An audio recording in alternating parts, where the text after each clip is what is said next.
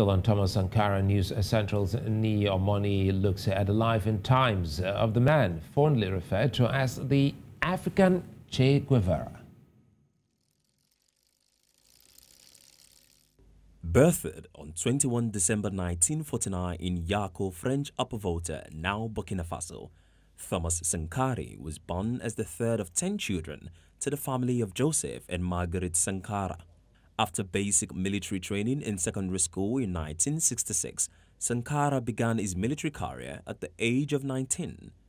Returning to Upper Volta in 1972, he fought in a border war between Upper Volta and Mali by 1974, where he earned fame for his heroic performance. In 1976, he became commander of the Commando Training Center in Pau. In the same year, he met Blaise Campoare in Morocco.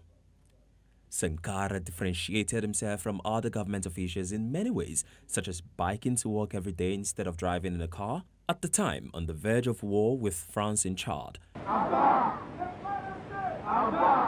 A coup d'etat organized by Blaise Compaoré, supported by Libya, made Sankara president on 4 August 1983 at the age of 33. It was under his rule that the country was renamed Burkina Faso from Old Upper Volta, meaning Land of Upright People. Sankara himself led a harsh lifestyle. He reduced his own salary and that of all public servants. He also banned the use of government chauffeurs and first-class airline tickets. Education was key priority while he was in power. The literacy rate increased from 13% in 1983 to 73% in 1987. And he also oversaw a massive national vaccination campaign. He redistributed land from outdated landlords and gave it directly to poor farmers, which led to a huge increase in wheat production.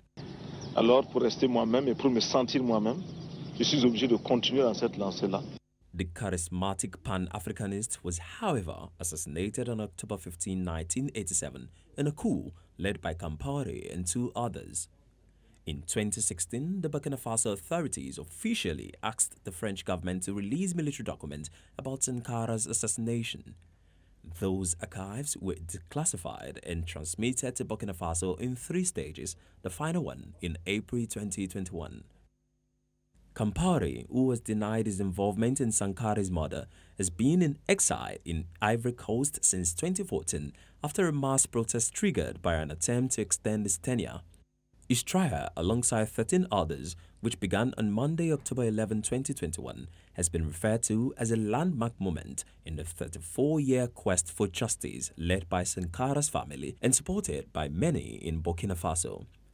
There were fears that the trial would further destabilize Burkina Faso, which is already battling with frequent attacks by jihadist groups linked to Al-Qaeda and the Islamic State group. On the contrary, Burkina Faso's current president, Marc Kabore, hopes the trial will ease tensions and boost national reconciliation.